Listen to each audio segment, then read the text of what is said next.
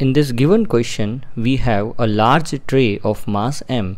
So let us assume that this is a tray of mass m. We don't know the dimensions of tray. Okay, so we assume that the tray is very large, right? We can also assume an infinite large tray, and on which we have a ice cube whose mass is small m and whose edge is of length L.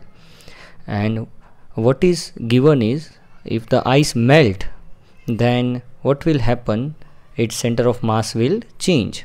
So what will be the change in the center of mass that we have to find? So when ice melts, what will happen? As the tray is very large, all the ice will melt down and convert into water.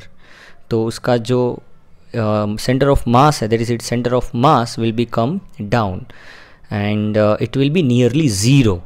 If I assume this as a reference point, let us assume this is my reference point, so that reference point is here. So if we assume that this is y-axis, then the center of mass of this ice cube will be at a distance of L by 2. Now what is the equation for the center of mass of a system? So let's say ycm. Here it is solved in the form of xcm. Let us not consider this solution. Okay, so your ycm will be equal to m1 y1 plus m2 y2 divided by m1 plus m2. If we put this data here, then m is the mass of this tray.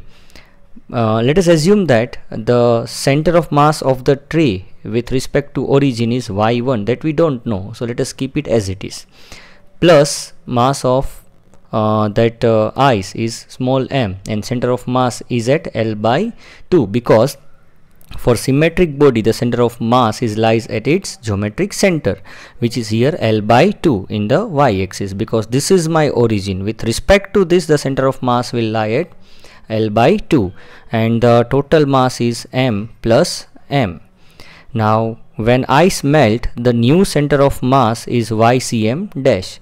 So when the ice melt, the center of mass of this water will be 0, because now it is completely in a horizontal plane. It's a very single line, very small, right?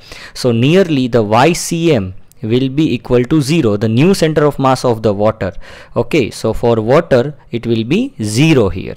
So now we can again write this equation as m y1, because for the tray there is no change in the center of mass, but for water it is m into 0 divided by m plus small m.